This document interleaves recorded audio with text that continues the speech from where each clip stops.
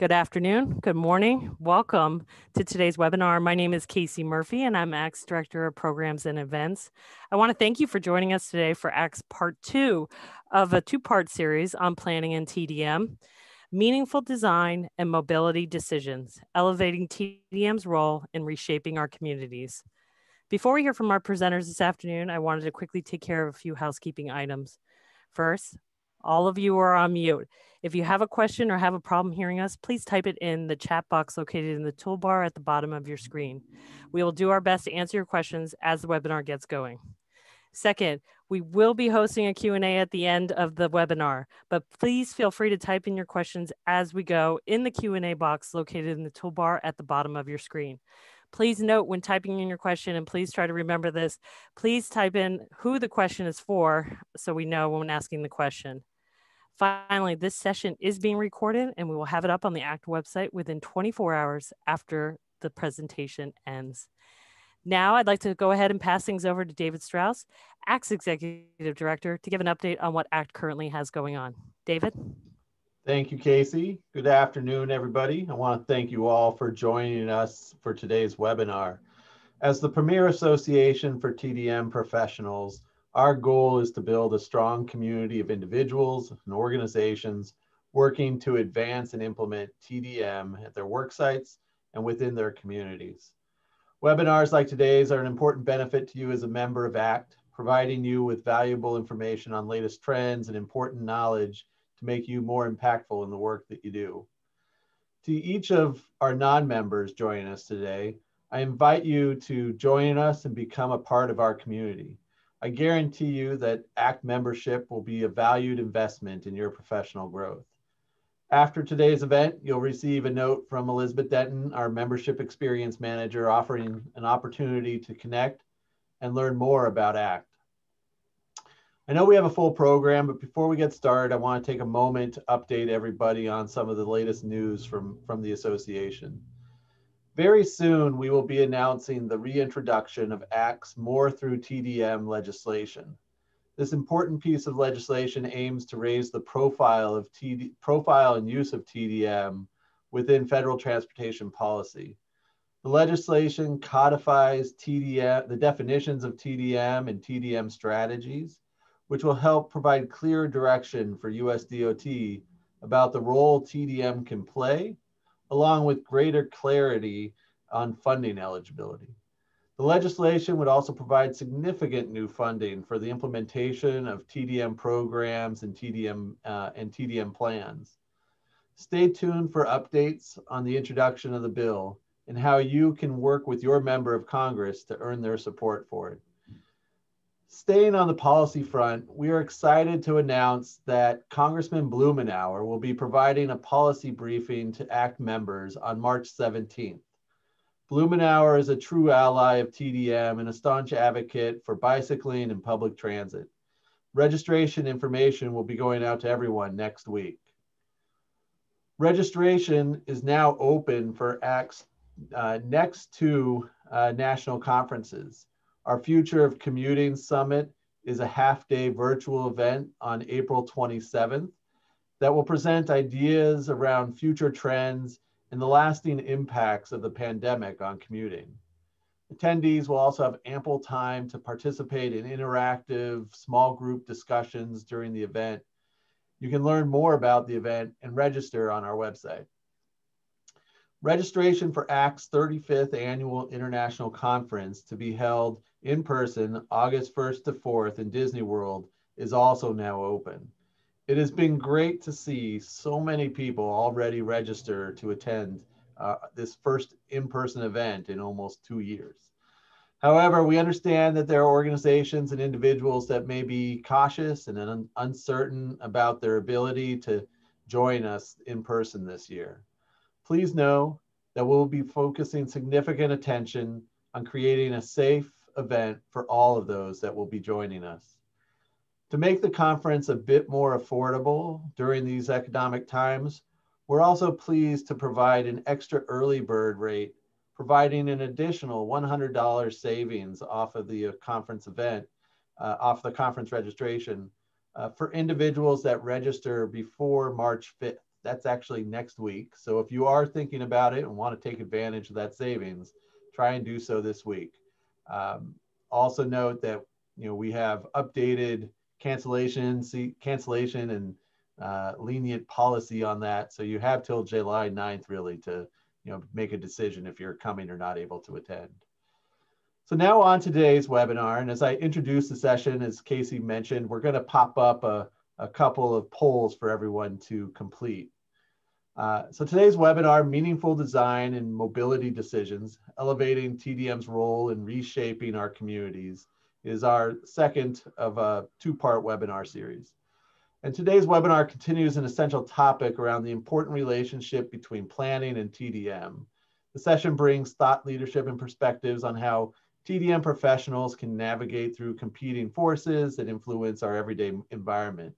The discussion provides a framework around the importance of TDM's role in redefining the industry, while introducing tools to reinforce design decisions, how rethinking traditional planning practices have taken center stage, and how the built environment impacts transportation choices.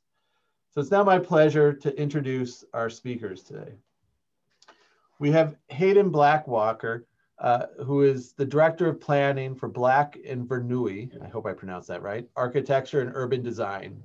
Together with Sinclair Black, she co-founded Reconnect Austin, a community-based call to lower the main lanes of I-35 through Austin's urban core, creating a vision of a reconnected city fabric, which provides multimodal access to housing, jobs, medical facilities, and transit, with the goal of equity in transportation, increased safety, and access for all. Hayden also donates her time and advocacy efforts to the Congress for New Urbanism in Central Texas, the City of Austin Pedestrian Advisory Council, Cap Metro's Project Connect, Austin Outside, and Walk Austin. Hayden is a 2016 fellow and mentor for the National Walking College. Then we'll have Ann Sutphin, who is a strategic advisor at Seattle Department of Transportation's Transit and Mobility Division. She's responsible for implementing strategies and programs to achieve shifts from single occupancy vehicle trips to walking, bicycling, transit, and shared trips. As a transportation options program manager, she leads a team delivering a variety of TDM programs, as well as collaborations with other emerging mobility initiatives. Her work has included implementing innovative approaches for infrastructure, information systems, social marketing, and education, planning and policy work, and building external partnerships such as Commute Seattle. Ann has more than 25 years of local government experience in city planning and transportation within the Puget Sound region. And to kick us off, we have Pete Costa, Principal Planner, Urban Mobility Planning Manager at HNTV, who brings over 15 years of experience in helping communities, businesses, and organizations prioritize their transportation investments to meet their fundamental goal of enhancing the built environment and quality of life. A people person at heart, Pete endorses a high level of transparency to the planning process, putting the interests of those affected by policies and programs at the forefront of the conversation. He believes that TDM is one of the most effective tools to bolstering economic productivity, social capital, and creating a sustainable future. Pete, I'll turn the webinar over to you. Excellent. Thank you, David, and thank you, everybody. Just a quick poll here. It looks like we've got a pretty fair representation across the board, which is really, really exciting, knowing that TDM brings such a diverse amount of topics and practice and service lines. It's good to know that those on the webinar today also come from diverse backgrounds in various areas of our everyday society. And also, I know I just screwed something up with the poll, but it looked like that there was a fair amount of interest. I would say the majority of interest today is understanding partnerships between the public and private side as to achieve greater goals. So, which is great, because that's really what we're going to be talking about today. Real quick, I just want to say thanks again for the opportunity to speak alongside this amazing group.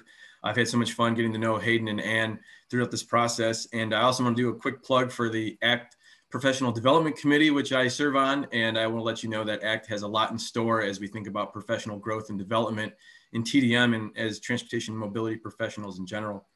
I just want to add that, we really do come at a critical time in the transportation industry and community development. We've endured over a year now with the COVID pandemic and the rise of social issues. And, we've, as TDM professionals and others, we've been integral in keeping our communities going. And we all know that we simply just can't go back to normal, and normal by means of traffic congestion, public safety issues, and lack of affordable mobility and affordable housing. And, TDM, in my professional opinion and personal opinion, has been and will continue to be at the forefront of the conversation, finding solutions and being adaptive to change. And so really TDM really covers the full, spectrum of the mobility ecosystem. And, through policy and programs and physical design, which we'll get into a little bit more in depth today, through those venues, we really understand the human element, the built environment and the connections between how we move, why we move, and the scene around us. The integration of technology has been more pronounced now than ever. And how are we integrating that even better now through lessons learned, but also as the private industry becomes a little bit more savvy in terms of, co-creation and design think, and understanding the user a little bit more, and how is that getting integrated a little bit more. A large focus on health and design, how are we creating healthier connections in our streets and in our neighborhoods, which we're going to get into much more detail with Ann and Hayden, talking about specific areas of the Seattle and Austin metro areas. And it's all about building community, right? How do we actually support stronger land use plans, which entail, greater mobility benefits? At the end of the day, though, TDM is all about creating opportunities, just like these, dressed up fake Elvises on a bike share in Las Vegas. But at the end of the day, it's all about more mobility choices, right? We've got these barriers to transportation. You get off of work, you want to go meet your buddies. Traffic is just clogged right now. It's 5, 6 o'clock, and you just need to go a few blocks. But it's a good idea. My boss gave me a bike share membership. So this is an example of TDM breaking down common barriers to transportation and to opportunity. You need to run errands. Your brother was supposed to pick you up, and you've got places to be, but you're so, and your brother canceled on you. What happened? Who knows? Well, so glad you heard about this great microtransit service that can be on demand and pick you up so you can get to that pharmacy in the grocery store and carry on with your daily life. Or you just started a new shift. It's third shift. It's easy to get to work, but getting, home is really difficult. Transit service isn't running and you don't feel as safe. And well, it's good that your employer has a guaranteed ride home program. So here's just another example of TDM helping get people to and from their jobs safely and conveniently. And then also you just moved to town and you don't want to own a car. You're still trying to figure out your journey, and the bus stop's over a mile away, but you live kind of an active lifestyle. So, wow, this new bike lane makes it real fun to get to my bus. So through design and thinking about creating those connections to opportunity, why not a low stress bikeway? So I just wanted to share a few illustrations about how TDM can really help address those common barriers to transportation. And we could go on and on at length about this, but I just wanted to share a few examples. But really, ultimately, design does matter, right? In really getting people connected to where they need to be. So when we think about safe routes to transit or really bolstering high quality transit improvements, a recent study said, what are the 3 most important areas of improving transit service? And of the top 3, it was about the safety of waiting and getting to and from that bus facility or that train station, right? It's the journey that matters just as much as the service that's being provided. So, at times, transit agencies and other partnership agencies, forget about the bigger picture and the holistic view that, items, elements and initiatives like Complete Streets really do play a large role, or Vision Zero campaigns play a huge role in really fostering the high quality transit that we're all pushing for. And we're starting to be more and more progressive about our bike facilities. Or just over the past few years, we are building more bikeways and across our country and providing more bike lane miles.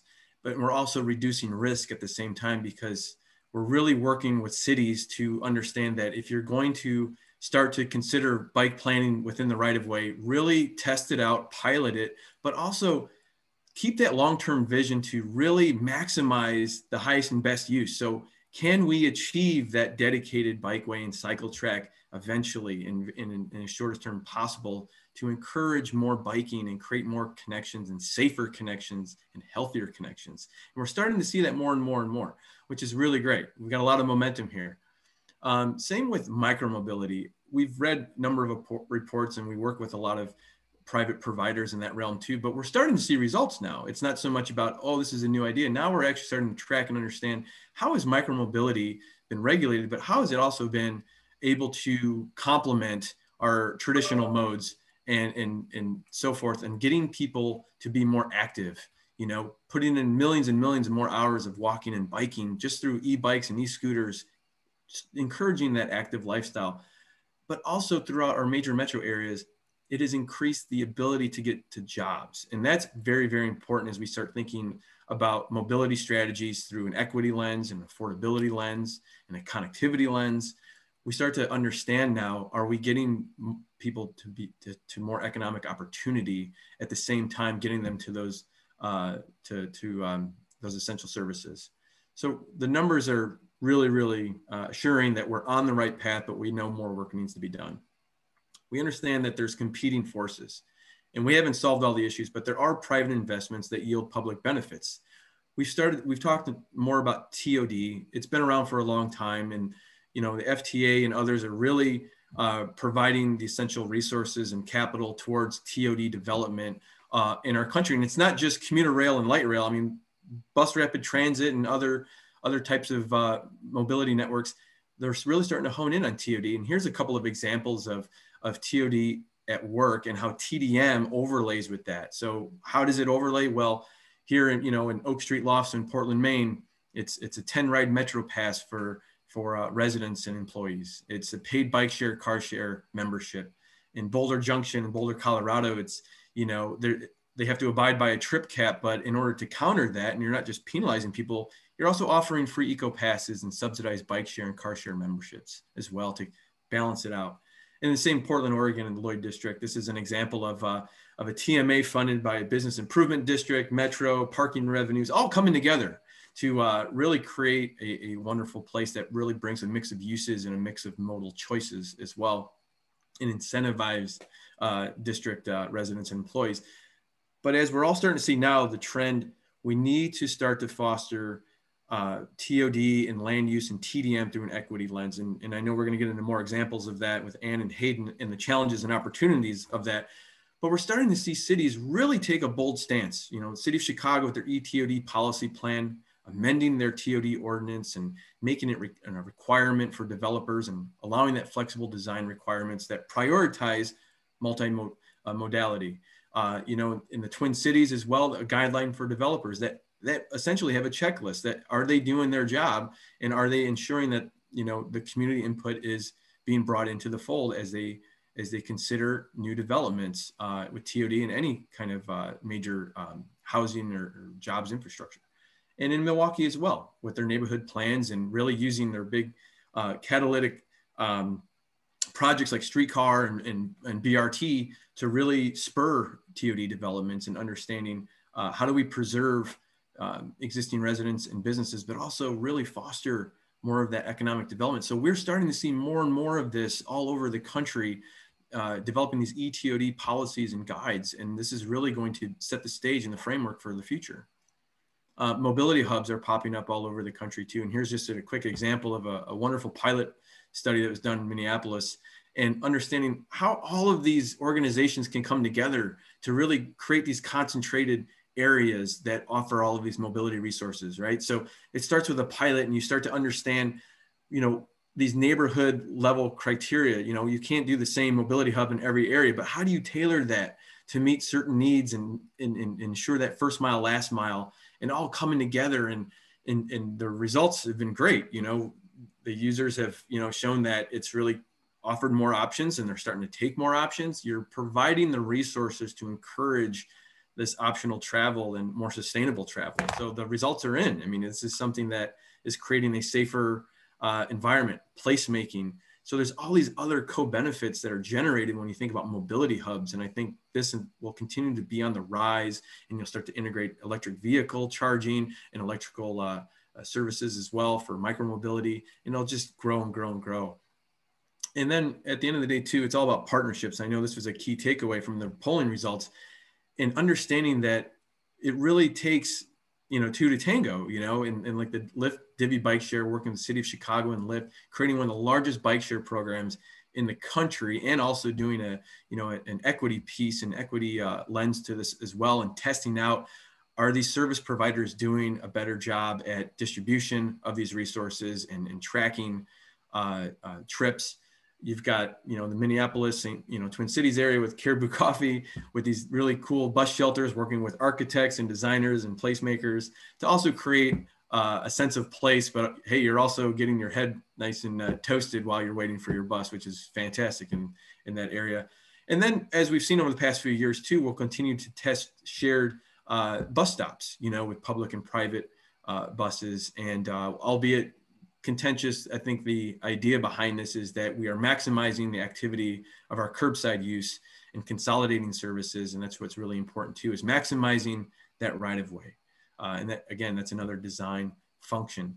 So these are just some quick examples. There's so much more to talk about. And I look forward to your questions and answers. And I'm going to now pass the torch over to Ann. Thank you so much. Thank you, Pete. That was great. Hi, everybody. I'm Ann Sutphin from Seattle, and I'm going to be providing the local government practitioner's perspective for our topic today. And it looks like a lot of you are on the phone today, and we're from all over the country and maybe other countries. Canada, I saw, was here as well. I do bring a long career in local government, solely in local government, as a current planner, long-range planner, transportation planner, and in the past about 10 years, I've been primarily focused on TDM programming and mobility solutions programming. I started my career in the suburbs in Redmond, 16 miles east of Seattle, and I've been in Seattle ever since. Common themes that I have had throughout my career, and I would guess that a lot of us, from whatever perspective we're working on that are on the phone call today, have been about addressing high rates of change and growth, whether it be population and employment, the changing transportation network and the services that people use, the nature of work have changed and changed people's commute patterns, and mobility and data innovations have really changed the way we work.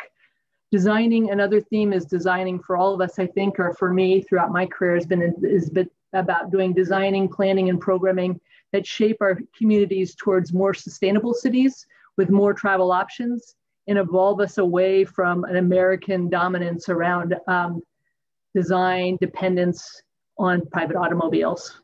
Real quick before I go, I'm going to just do a practice of a land acknowledgement that I think is relevant for this context today about thinking about physical space and people. I am coming from Seattle, which is located on the unceded land of the Coast Salish people and the Duwamish tribe. That, to understand context of our work, is ever so important. Next slide.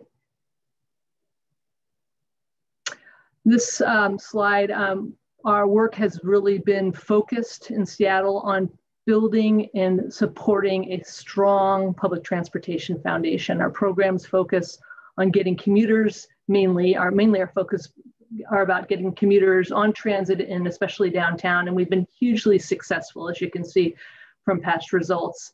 Those have been built on a partnership story that we've told here before with King County Metro, our transit provider, Commute Seattle, a very strong TMA, and in high employer engagement, showing itself in high subsidization and commuter use of our transit system. Next. Also, Pete has been talking about sort of multimodalism and the full system design. We've really focused on an integrated multimodal transportation system, and that public transportation system needs to be supported by a strong, connected, protected bike network and building out a better pedestrian network linking to transit and other priority locations. Next slide. Engagement of businesses, the private side has been extremely important in Seattle. They are part of our TDM environment, and a lot of them are on the phone today. Employer engagement is key, and we've had a strong program with over 350 sites in the city where they're continuously engaged, working with us and monitoring how they're moving the dial on mode shift. And investing in programs on their site that have robust transit pass programs in really state-of-the-art amenities, transit amenities, micromobility amenities in an organized manner. Also, I mentioned Commute Seattle. On their website shown there, they offer extensive programming and consultation with a lot of those resources available online. We develop other partnerships too. I put up there a nod to our traffic engineer. He would be a person that I would say is on par with Donald Trump on his prolific tweeting, and he really engages I would call him an activist engineer. He engages the community. He just tweets all the time with a real interdisciplinary approach. He notices things beyond things that traffic engineers notice. He notices housing, he notices community design, he notices community building, and he's been a real strong partner and engages the community in ways that maybe traditional TDM programs don't. He also has done things like come to the Starbucks, whose headquarters are in Seattle, commuter bike club once with me, and I found out later on that he went back to talk facilities with them and get a lot of input from them and make some changes in plans. Next slide. Our transit system, like many, has been growing extensively over the past years. We are extending out and will continue to extend out a light rail line and as this year. And as the transit system expands from a more sort of servicing a downtown to a regional, truly regional light rail system, local agencies and private providers need to look to new solutions to connect that system. I call it the connective tissue. That addresses that full user experience that Pete was talking about, whether it be transfers and first and last mile connections. The challenge, I think, there is just making sure that all of us at the local agencies, the multiple agencies, the service providers, sort of row in the right direction to make sure that that system is as seamless and integrated as possible to serve our common goals and support a strong public transportation system. Next. Then came 2020. Last year really changed everything for all of us. It was a year like no other in my long career, and I am sure that it will profoundly resonate for the remainder of my work in this profession. It really changed the assumptions we have made on how we define our mobility challenges and the problems that we try to solve. Our community, like most, was hit fast, hard, and disproportionately. Our peak commute transit ridership plummeted, and our transit system kept running and struggled to keep running to serve essential workers who needed to get to work, and made more commonplace in our language, essential workers, and thinking about essential trips and essential connections that will continue, I think, after we recover from this pandemic. Next slide. This, I think the impact of the pandemic is going to also affect our physical environment, at least in the next few years to come.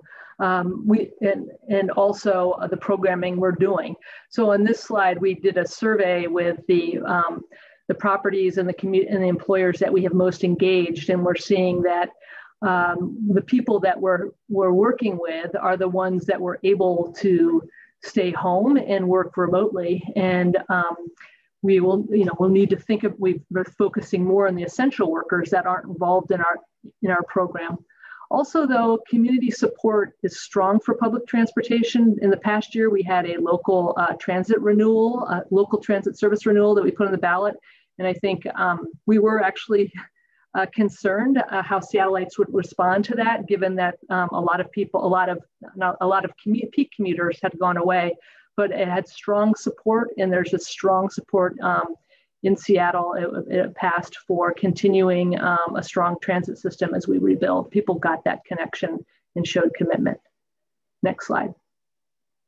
I was mentioning the physical space. This is a clip from Seattle Times looking and showing that while a lot of the office workers in Seattle on the left and in many cities stayed employed and were working at home, the slide on the right is speculating that office demand, particularly hard-hit Seattle, could really plummet or decline in at least the next year ahead. This is going to provide opportunity to rethink and reimagine the use in the space of our downtowns.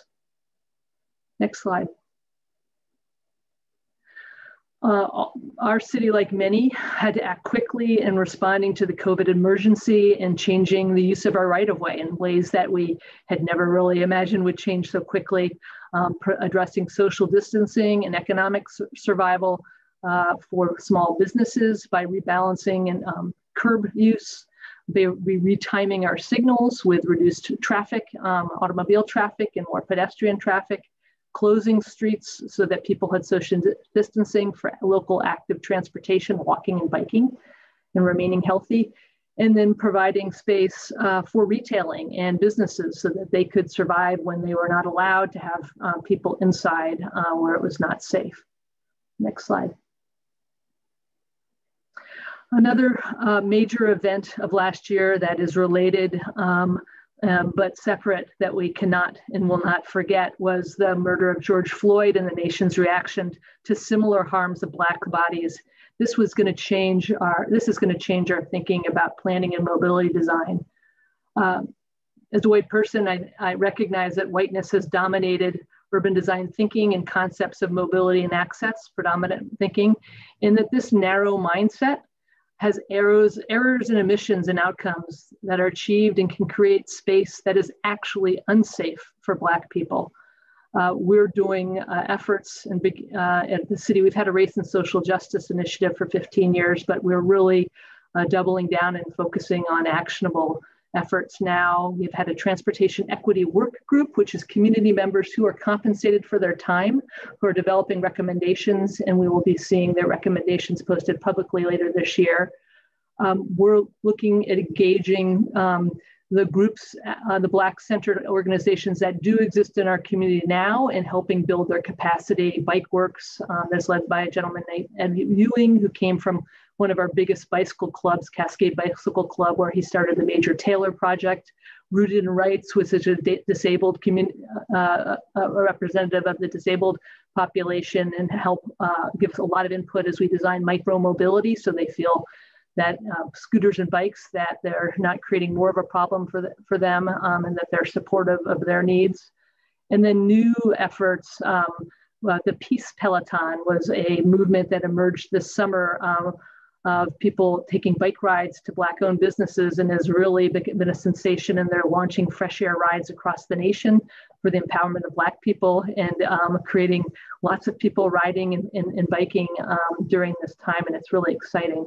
Our department's also engaging our municipal court and academics and looking at fines, citations, and how those are rendered in the public space around walking, jaywalking, biking, helmet laws, and getting lots of insights there to see what we might do moving forward.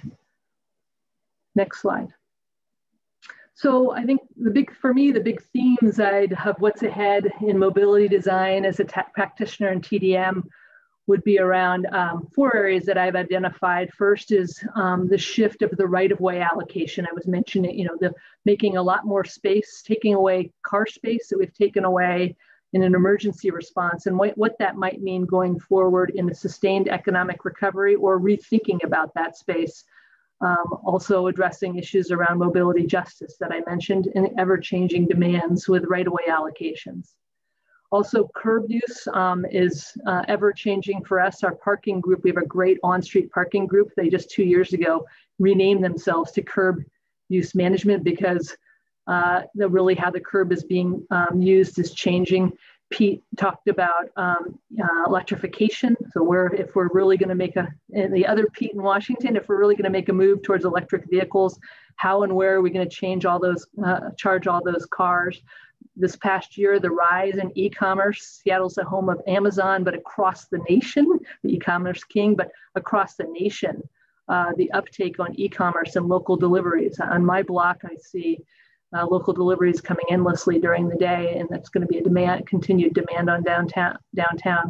And then just prioritizing for other active transportation, protected bike lanes, and for transit priorities, make a continual programming of rebalancing our curb use and right-of-way. Another theme as a TDM practitioner would be what's going to happen with this remote work. We have really super high levels, particularly for office workers and remote work. And the likelihood from what we're seeing about how private corporations are responding to that, for that to be sustained at high levels for a really long time. What does that mean for our commute programs? Do we think about work from home commute trips and try not to make people shift to just driving from their home? And also the 15-minute city, where Seattle is a neighborhood, a city with lots of neighborhoods with the aim to make services walkable and bikeable. And what opportunities does that bring for us? Then finally, one I've already touched on is the public transportation system. We have a strong public transportation system in Seattle, but we had high ridership in the peak commutes, and we were solving to the peak commute problem. What will our future be as the office, at least the office sector of workers, responds to maybe a hybrid commute, and how we shift and change our transit service delivery, and how our TDM program supports that and brings back ridership or supports new ridership for new connections in our communities. With that, I'll turn it over to Hayden. Thanks so much, Anne. I really appreciate it. So I'm Hayden Blackwalker. I'm coming to you from Austin. I really appreciate the opportunity to be with you all today. And I wanted to specifically thank Alex Scarborough for suggesting me for this panel. I spend my time working on projects and advocating for a better built environment that revolves primarily around making streets safe and comfortable for all road users. Austin's a pretty classic Sunbelt city that since World War II has been primarily focused on building roads and spaces for cars and single occupancy vehicle trips. So I want to tell you a little bit about what we're doing to change that. I'm going to focus on the built environment, but I wanted to take a second to acknowledge the great work of both Movability Austin, our local TMA, and Smart Trips Austin for their really amazing TDM programming and their ongoing work. Next. So this is Congress Avenue, our main street in Austin's downtown. You can see the Capitol in the background. This is back before World War II, when there were still streetcars and lots of people and lots of mixed uses. Next. After World War II, we did what most American cities did. We went from, you can see that 38 square miles to 325 square miles today. And the region around us is 4 times that. So we have a very sprawled, very car-centric environment, like a lot of newer American cities. Next. I always like to throw in one of Ian Lockwood's cartoons. He always does a great job of reminding us what's important, and the fact that you can't solve land use without density, and you can't solve either one without transportation. So we really need to be thinking about that whole thing as a package. Next slide. We've learned that lesson pretty well near the University of Texas. We have 50,000 students on campus and 30,000 faculty and staff. And we allowed very high density near campus so that most people can walk onto campus. There's really no place to park anyway. Next. Unfortunately, we haven't really applied that lesson very well in all areas of this city. So this is a typical road in Austin. This happens to be an old state highway with a lot of urban development around it that lacks sidewalks and bike lanes and safe crossing. These kinds of roads are deadly. They're high speed and they're very inhospitable for people. Next. This is South Congress, which is another old state highway. You know, here we've added painted bike lanes and sidewalks, but this is not a safe environment or a comfortable environment for people to navigate. The paint's not going to protect a bicyclist from any moving car. And we have these huge driveway cuts that we started calling drive walks because it's not really a sidewalk, it's a driveway. Next. So this is the same street 2 miles away where you have wide sidewalks, lower vehicular speeds, lots of connectivity, lots of places to cross. And with COVID and a lot of the rapid implementation that's happened in the last year, there are actually protected bike lanes on this street now as well. Next. Austin's did a good job of shifting policy to really start to prioritize moving people efficiently and safely. Unfortunately, we have this sort of push and pull with the state that I'll get into a little bit later. I think Austin is doing a really great job. I'm not sure that the communities around us or the state is doing such a good job. So I just wanted to point out, you can see here, one of the things we did was highlighted our high injury network. This is true for a lot of American cities where 8% of our streets account for 70% of our serious injuries and fatalities. And 40% of those fatalities are people that are walking. So we have a lot of work to do. And the AICP is our North Star. It sets our direction for, as you can see, policy number 1, prioritizing safety in the network. And one of the things we've been able to do recently is reduce speeds on all of our downtown and neighborhood streets and most of our arterials, which is making a big difference. So the overall goal of the AICP is to reduce those drive alone trips at 74% down to 50 by giving people choice. Next. So this is just a reminder, I love this image that, you know, we can design roads that are really designed at high speed and then put a speed limit sign out there that says the road is 20 and wonder why people drive really fast. Or, you know, from an urban designer planner perspective, like I have, we can design roads that tell people to drive safely and prioritize safety and comfort and connectivity for everyone in the network. Next, please. So the other thing we've been thinking about, I think Ann touched on this, is thinking about reducing parking and what space we give over to cars and how that space can be used differently. Next. So this is an example of how we used to prioritize fast moving trips out of downtown. My office wrote the Great Streets Master Plan for Austin, which covers all of downtown. This is obviously for high-speed one-way traffic lanes to get people out as quickly as possible. Next. 2nd Street today, because of the Great Streets Master Plan, has wide sidewalks, lots of trees, dense mixed uses, development, and lots of people. It's a place to go to, not through. That's the same street today. Next.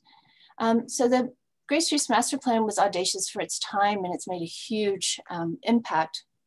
But I want to point out that sometimes it's the little things. This is a major renovation that the city took on in a neighborhood pool. The pool included a very expensive lift to carry a wheelchair down into the water. But it took advocates saying, hey, wait a minute, there are no sidewalks, no curb ramps, no way for someone in a wheelchair to actually get there. So sometimes those details can be really important. Next. So advocates have been really involved in getting multiple bonds issued to provide active transportation facilities, including urban trails next, and sidewalks, safe routes to schools, Vision Zero. This is our pedestrian and bicycle bridge, new bike lanes in the city, and of course we need parking for bikes to make that comfortable for people next. I wanted to point out that some of that money has been used for specific treatments in case this is helpful in your cities. Raised pedestrian crossing tells cars to slow down, but it also tells people that they don't have to step off the curb down into the road space to actually cross the street. The pedestrian hybrid beacon that you see on your right is a dark beacon in mid-block to help people get across the street. It's dark until someone pushes it, flashes yellow to warn cars to slow down and stop, and then goes red to allow people to cross the street safely. And then we've been adding a lot of leading pedestrian intervals.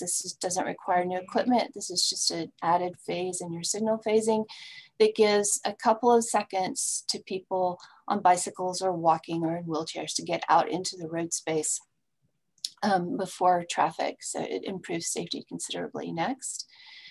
And then we love seeing new streets like this where there's one lane of traffic, parked cars for safety, trees, and alley service to those high density units, which creates a continuous sidewalk network. Next.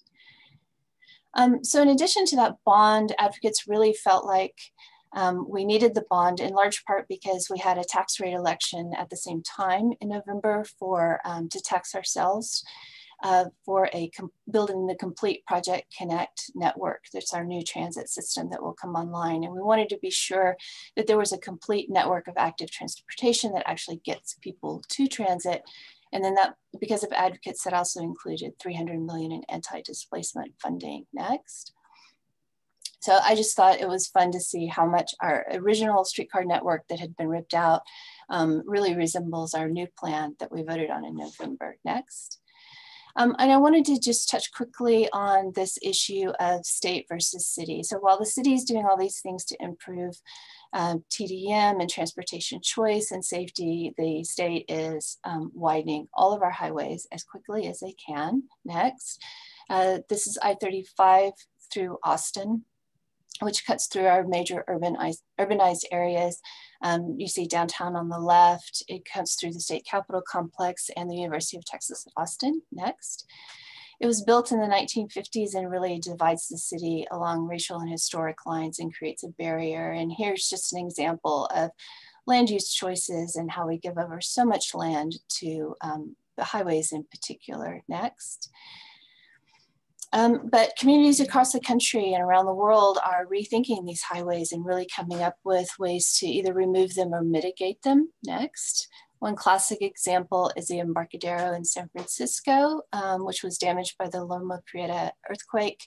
Caltrans wanted to rebuild it. San Francisco wanted to remove it. Next. And instead of just prioritizing single occupancy trips, it now prioritizes multiple modes and access and gives people choices. Next. So TxDOT wants to widen I-35 to 20 lanes through the middle of Austin, despite their own studies showing that TDM is really the way to solve congestion. Next. And so I just wanted to point out that in case you're looking for good evidence of induced demand, this is the Katy Freeway in Houston, which is a classic example. It's 26 lanes and more congested than ever. But there's also this congestion con report from Transportation from America, which takes 24 years of data from Federal Highway Administration and notes that in every US city where they added highway lanes, even where the city's lost population, congestion delay actually increased. Next. So I really wish that TxDOT would spend their billions on Project Connect instead of widening this highway to 20 lanes and not really solving congestion. Next. So we have a community-led vision called Reconnect Austin. I won't go into it because we're short on time, but you can look it up on the web and see our website. But we propose express lanes below and a boulevard at the surface to handle all that local traffic and turning those frontage roads that exist today into tax space. Next. This is just our image of removing that highway barrier and building city at the surface. Next. And there's 136 acres in this urban area that TxDOT owns in right-of-way they could be making a more informed decision about. Next, including long distance and commuter trains or buses below grade and rail or local buses at grade to help move people. Next. Most cities in the United States are facing highways that are at the end of their lifespan, and we really do need to consider this as a paradigm shift in how we deal with this in our city. So we are really hopeful that our new Secretary of Transportation and the great team he's putting together, as well as this proposed bill to fund highway removal and mitigation, will begin to really change the paradigm. So thank you very much, and I'll hand it back over. Thank you so much, Hayden. Thank you to all three of our panelists this afternoon. Want to get to the questions here. Again, if you have questions for any of our panelists here in the next 10 minutes or so, please go ahead and type it in the Q&A box. If we are unable to get to your question, please feel free to reach out to any of them. They'd be more than happy to follow up with your questions. I'm going to go ahead and start with you, Pete, because this was a question that came in early. When you say 30 million hours of shared micromobility in North America, do you mean Canada or the U.S. only? They want to make sure that you truly mean North America, which includes Canada and Mexico. So can you please clarify? Yeah, I'll have to confirm the publication of that resource. I want to say it was all of North America, but I'd have to confirm that. Excellent. Okay. This next one's for you, Anne. And where do you see developers coming into play with the future of mobility? And in what ways should local governments be requiring funding for travel mitigation infrastructure? And when they build in an area, particularly urban areas, how much weight should we be giving to their responsibility to help? Ooh, that's a hard one.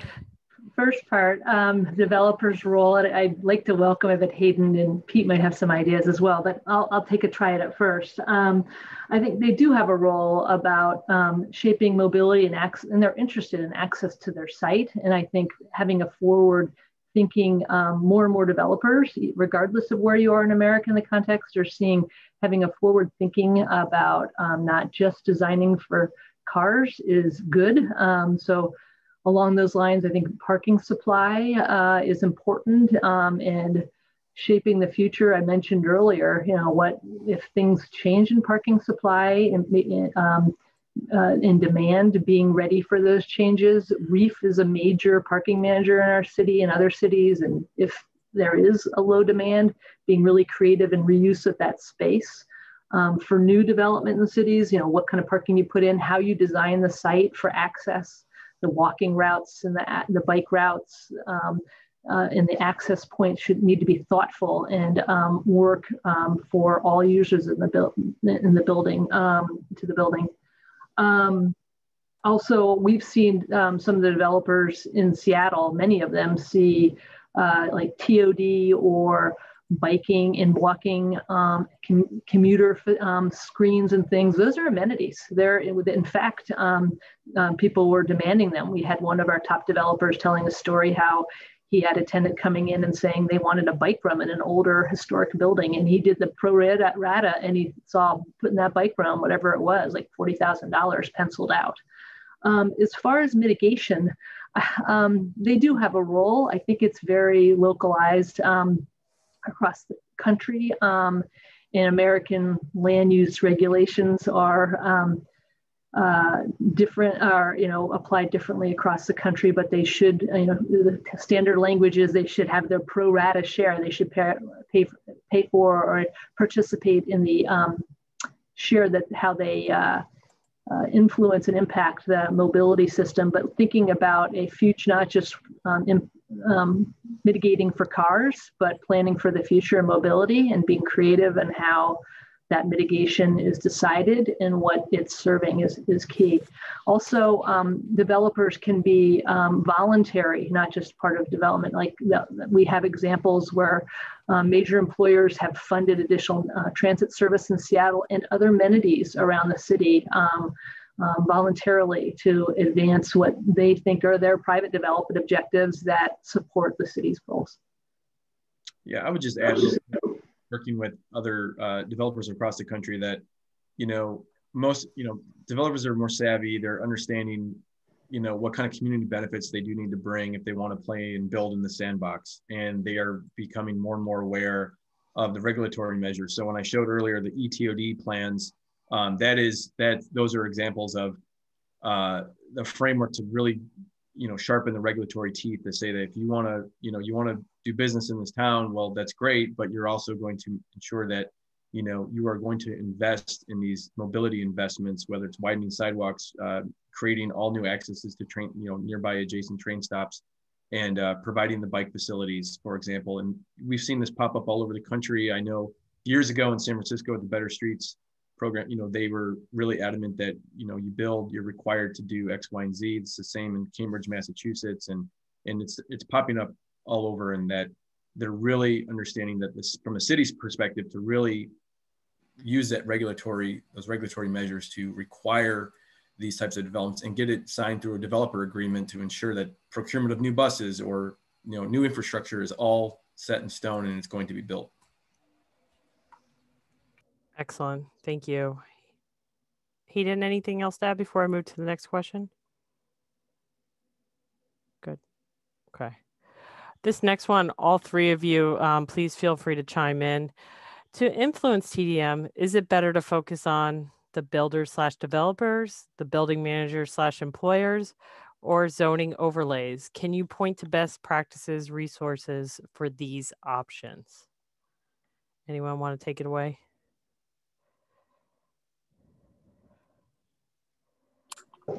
I don't know. I'll just say that, hi, Lonnie. Lonnie and I work together in Austin, so I'm not sure I have a whole lot to add that he doesn't know about, but we certainly have had luck in Austin with zoning overlays, especially, as some of you may know, we've tried for the last 8 years to rewrite our land development code unsuccessfully. So the zoning overlay has definitely helped near the university and really demonstrated the power of TDM in that environment. So I'll pass it on to whoever else wants to add something. I just said all of the above. I think it's that the influences come from different areas. Local practitioners, planners have the most influence on zoning. So that's really fundamental. For buildings and developers, that's shaping things at development. So that's site design. In Seattle, we do that, and we also do some TDM. We do require transportation demand management plans for certain types of large buildings. That gets things started, but building developers are usually not the same people managing the buildings later on. So if you want to have ongoing programming and active programming that keeps up to date, involving the building managers, employers is important too, and showing the value for them as far as being a competitive attractiveness for employment, what their employees want, or having a competitive and accessible site within your community. Yeah, I would just add that just always be equipped to develop the business case. Developers at times will always focus on doing the bare minimum to get through. And as we know, and what we talked about today, I mean, that's just not acceptable. So it's building the business case, as Ann was just mentioning, as to why it's important, developer groups to really focus in on understanding the community goals and what needs to be done, and understand, again, I'm on repeat, just building those community benefits that go well beyond just the boundaries of that site. But yeah, as Ann said, it really is all the above. Awesome. Thank you. We have time here probably for one more question, try to get in. Again, if we do not get to your question today, please feel free to reach out to any of our panelists. But I think this last one would be a nice way to wrap things up. Pete, I'm going to put you on the spot and start with you, since you're the last one here to respond. For all three of you, what are the primary barriers, challenges that each of you are facing, that you face in advancing TDM strategies locally, and how do you address it? Right. The biggest barrier is communicating what TDM actually is. It's really the fundamentals of it all. I'm not shocked by it. It's just many people in our industry, but also in just planning and engineering and development, they don't know truly what it is. To overcome that, it's small wins. It's having the conversation with city officials and DOTs and thinking about, are you thinking about a TDM policy? Are you thinking about updating some of your zoning? Are you thinking about creating that kind of framework? And when I have those conversations, the answer is, you know what, we really need to start thinking about this, because we have sustainability goals and equity goals and affordability goals. Where can we house all of that? So let's start that conversation. Ann? Did I lose Ann? Hayden, do you want to comment, Hayden? All right. Well, I'll just say, we've talked a lot about it already, but it's really an everything approach, and kind of aligning all those policies and we've seen a lot of success with getting the right funding in place, which has been really critical. But, to go back to the highway example, Austin has an amazing climate equity plan that's about to be adopted. And how does doubling highway lanes through the middle of the city address climate equity at all? And we're just not on the same page. And so I think there needs to be more understanding of how land use and transportation work together, and what we need to solve that. It's a really complicated issue, but it's going to take an approach that aligns, a lot of different forces together. Absolutely. Yeah, and just to add on to that, I think on my last slide, I put the climate pledge arena. I didn't explain that, but that was a subtle way of me pointing to that. I think, sustainable communities and climate change are something that is every community's mind, and that needs to be addressed. And TDM work has a role in that. The climate pledge arena is on Seattle Center. It is going to be the new hockey league stadium. It was Key Arena, and Amazon is sponsoring it, and they put that name, they chose that as their naming rights to put on the arena. So I think that sustainable communities and climate change resonate with every community, and framing our work within that really helps. Awesome. Okay, we have reached the top of the hour, over the top of the hour. Thank you all for staying with us this afternoon. I want to thank all three panelists again. You had so much wonderful information that you provided to this group. It was action-packed, and you could see from the chat, everyone loved it. So thank you again. This was wonderful. For those of you still on the call, we want to let you know that our next webinar will be Thursday, March 11th at 2 p.m. Eastern Time. It's going to be on the topic of best ways for TMAs, employers, and MPOs to work with private transit agencies. I want to thank you all for joining us again, and I hope you all have a great rest of your day. Bye-bye.